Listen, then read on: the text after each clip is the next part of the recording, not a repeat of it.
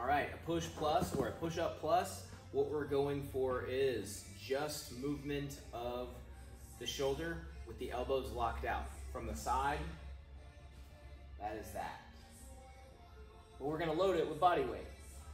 So, from the front, hands can be elevated, just starting out. Plank position, and the shoulders go over your hands, placed on the floor or the box, whatever you're doing it as. From here, we're sagging down, squeezing back up. So sagging down, elbows not bending, right? None of that. Sag down, all the way back up.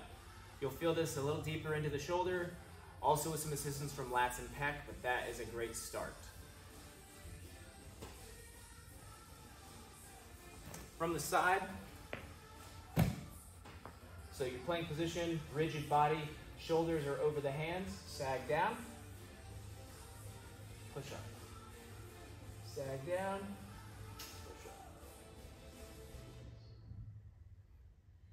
A dynamic component you can add to your push plus is going to be a hip march, or something that makes the plank a little more challenging, but because the shoulders are engaged, it's also making them work to stabilize the body. So, shoulders over the hands again. We're doing the position where you are utilizing that top portion of the move. So sag here, use the rotator cuffs to get you up here. Good, now that you're here, we're going to hip march. Alternating.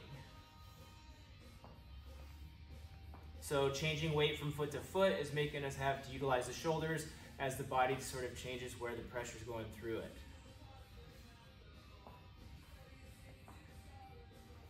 From the side, shoulders again are over the hands. We're going to sag, but now activate everything into the position so you're tight and able to maintain that rigid body.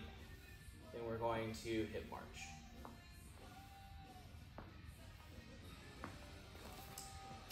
Something that will fatigue the muscle groups that you're using in the shoulders, so you will feel that, but also because you're doing a dynamic plank, core work's going to feel it as well.